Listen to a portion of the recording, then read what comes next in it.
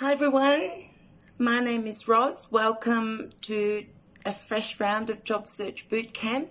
For this little mini series next week, we're just going to be talking about how to apply for a job by email, how to write the email, how to address the email, what to attach with the email, and also the email address that you choose to use.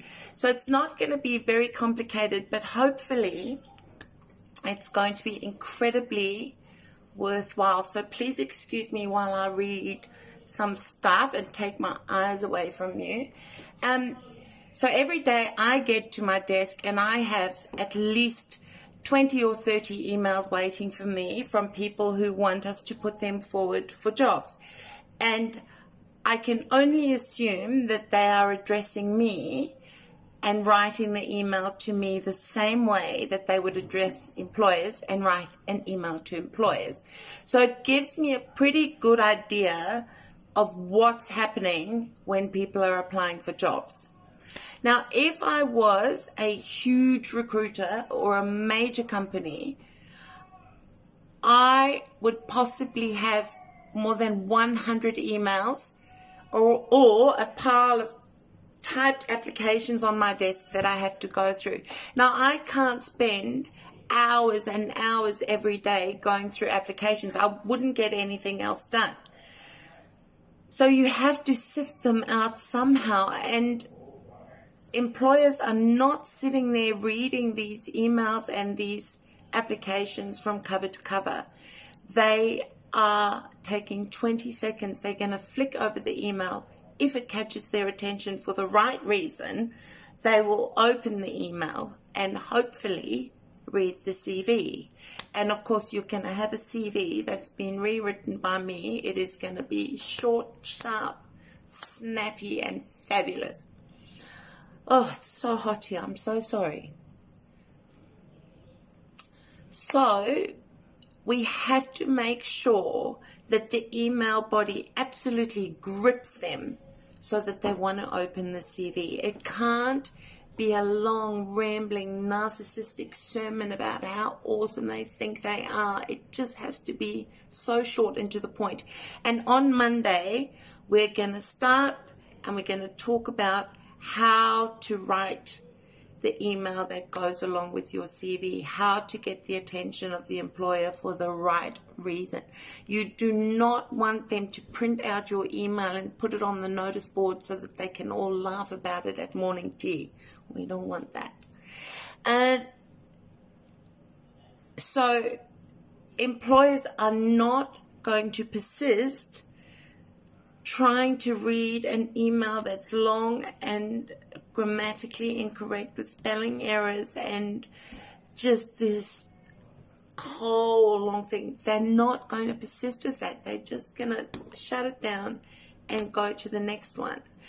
And then you've lost your opportunity before they've even opened your CV. You have lost your opportunity. So they want to hire somebody who cares about attention to detail, somebody who is going to make an effort for their company. And this application is the first opportunity that you have to show them what you can do. This is the first task for your employer. So it has to be good, and it has to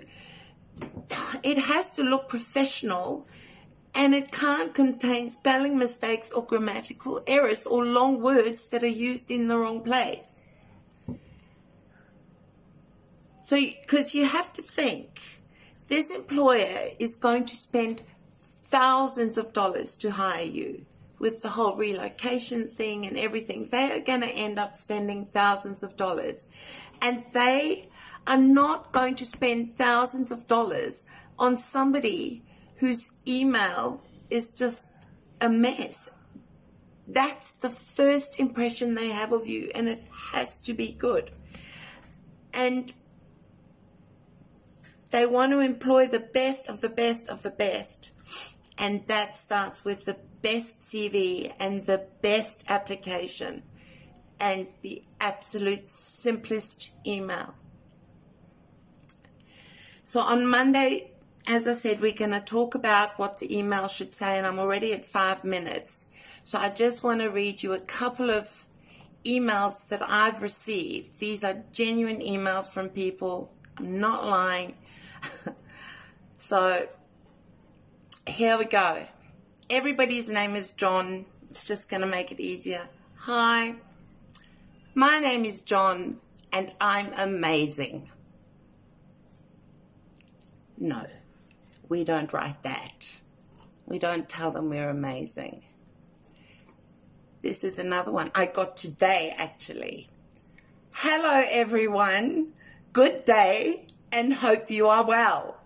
Introduce myself. My full name is John Brown, and you can call me John.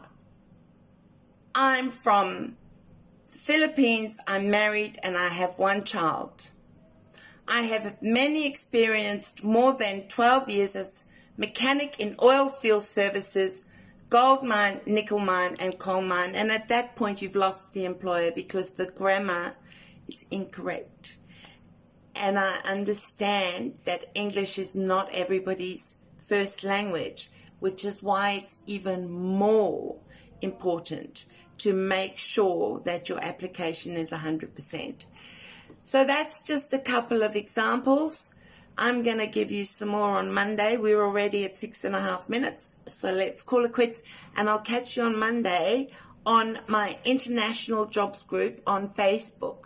If you're not already a member, please join and let's make a difference. This is Roz. Bye.